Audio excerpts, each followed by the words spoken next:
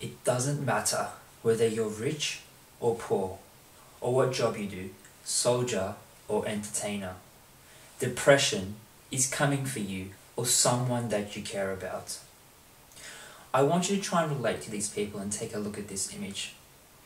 Think back to a moment in your life where you feel as sad as the person in this photo.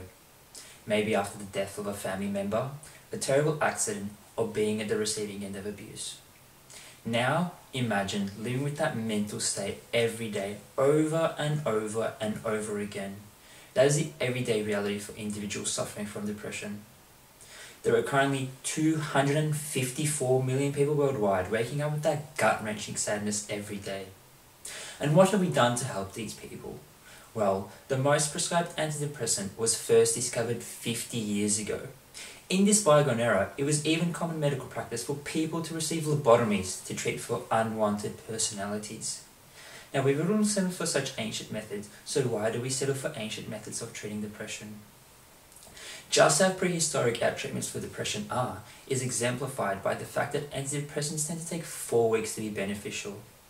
In a life or death situation, when someone is contemplating taking their own life, we need to have drugs with more rapid actions. And that is what my research aims to do. In my PhD, I want to test for the actions of a drug that acts quickly and relieves illness immediately. The drug of interest is called deferoprone, and I think it can be game-changing. Game-changing because unlike other antidepressants that act on neurotransmitter levels over weeks, deferoprone has been shown to have actions in a matter of hours. To test for the therapeutic actions of deferoprone, we need to first test the drug on experimental mice to make sure that it is effective. To do this, we administer the drug, place the mouse in a stressful environment, and measure its behavioural response. If, like other antidepressants, deferoprone can improve the stress response of these mice, we just think it might also be beneficial for patients. And so what did my research conclude? Well, I was thrilled to find that deferoprone was able to improve the stress response of these mice.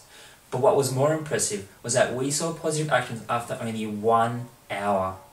Should we replicate this in patients, this could literally be life-saving for people who have no other viable options. One caveat to consider is that a mouse's stress response is not the same as depression in humans. And that is where the next part of my project begins. In this part of my project, I want to look at some of the brain regions that are affected by deferoprone, and if they mimic those seen by antidepressants, we can be further confident of deferoprone's actions. This could then lead to the world's first clinical trials of deferoprone as a fast-acting antidepressant. And when that day comes, those with depression don't have to wake up feeling like the worst day of their life is on repeat.